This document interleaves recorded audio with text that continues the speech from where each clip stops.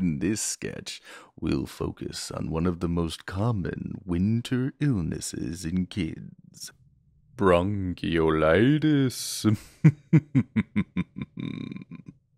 It's also one of the most frustrating illnesses for pediatricians and parents alike, so stay tuned to find out why. For this sketch, we'll venture into a wintry forest of never-before-seen snow-covered bronchial trees. Except something's strange about this forest. It appears to be occupied by some ghostly campers. But these specters don't seem that spooky. In fact, they appear downright friendly. So hop into your up-and-atom machines and let's dive in. Bronchiolitis, depicted by the inflamed red fruits on the tips of the bronchial trees, is a viral process characterized by initial upper respiratory symptoms, such as rhinorrhea and nasal congestion, that progresses to a prominent lower respiratory inflammatory process. The most common cause of bronchiolitis, seen in 80% of patients, is respiratory syncytial virus, or RSV. Gasper, the friendly ghost, the mascot of this ghost camp, is chillin' next to an RSV tombstone to help remind you of this.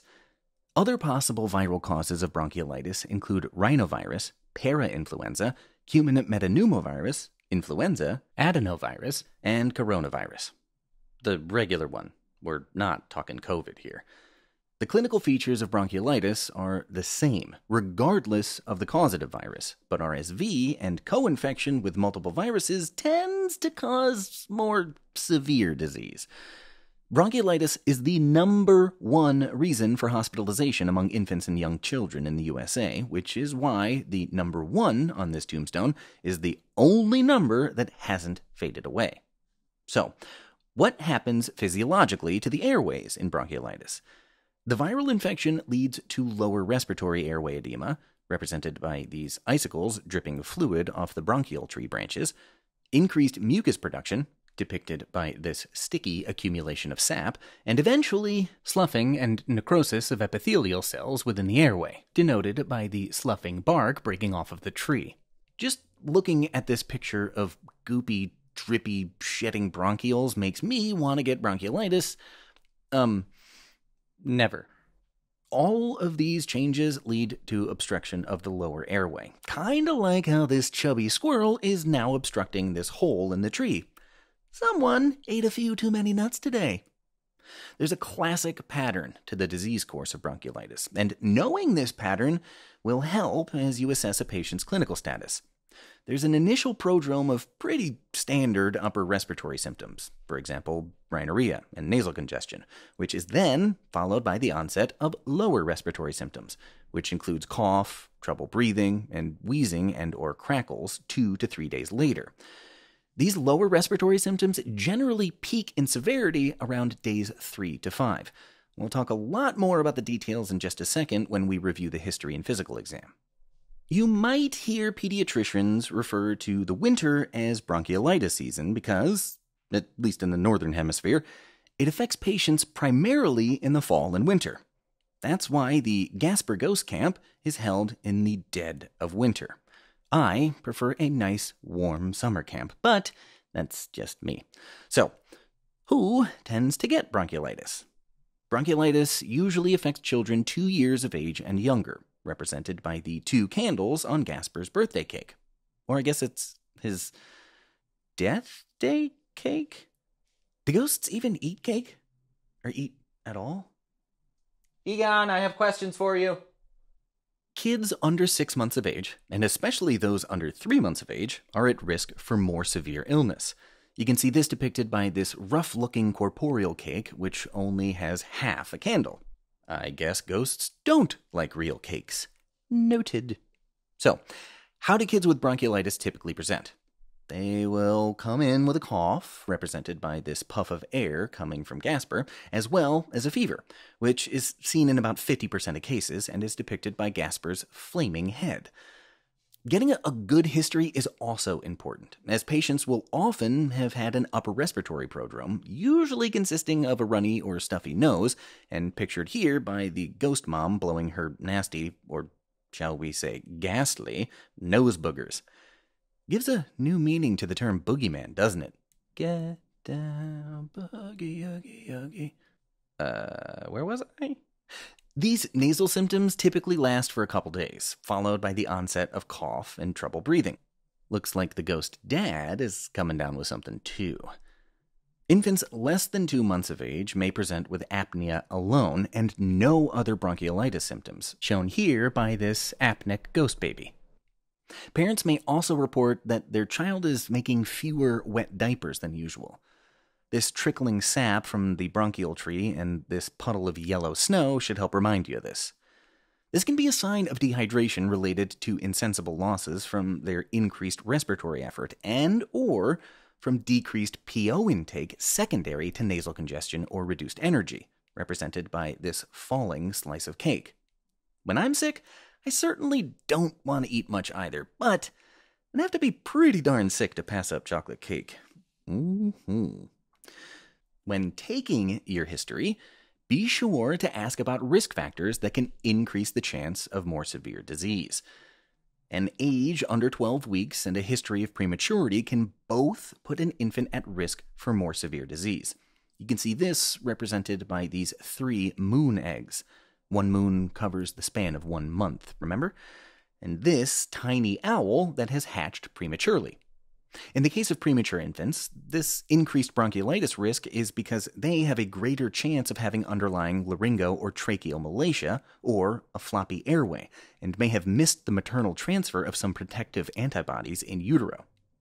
Other risk factors for severe bronchiolitis include chronic lung disease or bronchopulmonary dysplasia, represented by these wilty, lung-shaped leaves, hemodynamically significant congenital heart disease, depicted by this jagged, crossed-out heart carving on the tree, daycare attendance, symbolized by this little gathering of ghost kids around the campfire, having school-aged siblings, oh look, little ghost twins, secondhand smoke exposure at home, see the smoke coming from the fire, and a lack of breastfeeding in early infancy, hence this formula bottle. The next clue to a diagnosis of bronchiolitis is your physical exam. Pay careful attention to the lung exam, as that will usually really cinch the diagnosis. Don't forget to check and review vital signs for all of these kids. In addition to a fever, persistent or transient oxygen desaturations may also be present. You can see this represented by this living boy who, with the help of his glowing red ghost detector ring, has stumbled onto the ghost camp. You may also see tachycardia, which is depicted by his elevated heart watch. Next up after vital signs, be sure to check the overall appearance and mental status of these kids. Altered mental status, manifesting as lethargy, increased sleepiness, or decreased interaction with others, may be a sign of more severe illness, and is represented here by our ghost-detecting kid, who is scratching his head in confusion. I'd be a little perplexed myself if I stumbled on a group of ghosts sitting around a campfire, let alone one drinking from a baby bottle, no less. Next, you'll want to check for signs of dehydration, depicted here by this falling water bottle. Signs of dehydration can include dry mucous membranes, a sunken fontanelle in infants, and/or delayed capillary refill and poor skin turgor. Next up is your lung exam. Before jumping to auscultation, check for signs of respiratory distress. These include nasal flaring, which is a reflection of increased airway resistance, grunting, which is the body's clever way to create auto-PEEP, or positive end expiratory pressure, to help keep the airways open, accessory muscle use, like belly breathing, retractions, which may be subcostal, intercostal, and/or supraclavicular, and tachypnea.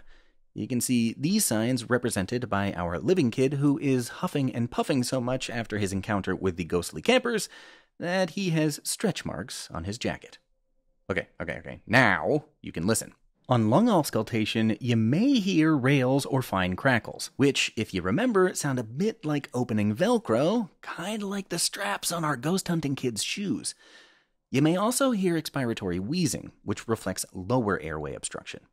Wheezes often sound similar to a whistle, which is why we've depicted them here with an actual whistle around our ghost hunter's neck. Be sure to check for air movement as well, since a child with severely obstructed airways may not demonstrate much wheezing if they are moving little air. In these kids, it can sometimes be difficult to distinguish transmitted upper airway noises from their rhinorrhea and nasal congestion from lower airway noises. A helpful tip is to put your stethoscope in front of your patient's mouth and nose. Then compare those sounds to what you hear on your lung exam. Transmitted upper airway sounds will be the same in both places, whereas lower airway noises should only be present when auscultating the lungs. Bronchiolitis is a clinical diagnosis. Lab work is not routinely indicated, especially for your run-of-the-mill case in the outpatient setting. Viral panels can be considered for hospitalized patients or for those whom the viral panel result might change clinical management. Note that we're not talking about the workup of fever in a neonate here. That's a horse of a different color and outside the scope of this sketch. Imaging is also not routinely indicated in bronchiolitis. The American Academy of Pediatrics AAP policy is to avoid imaging in routine bronchiolitis patients, since the hyperinflation, scattered atelectasis, and infiltrates commonly seen do not correlate well with clinical disease severity, and finding them can lead to the administration of unnecessary antibiotics. But if your patient's presentation is severe enough for an ICU admission, or if there's concern for a possible complication like secondary bacterial pneumonia, then for sure, you can go ahead and order that chest x-ray. Chest x-rays in patients with bronchiolitis typically reveal peribronchial cuffing, represented by this hand warmer wrapped around this tree branch, hyperinflation, depicted by these overinflated balloons, and or atelectasis, represented by these shriveled, collapsed balloons. With a consistent history and supporting physical exam findings, you're just about ready to diagnose your patient with bronchiolitis, but it's always a good idea to run through a differential quickly to ensure you're not missing something. Common differentials for bronchiolitis include viral-triggered asthma exacerbation, bacterial pneumonia, pertussis, and foreign body aspiration. Head on over to the differential diagnosis menu to learn more.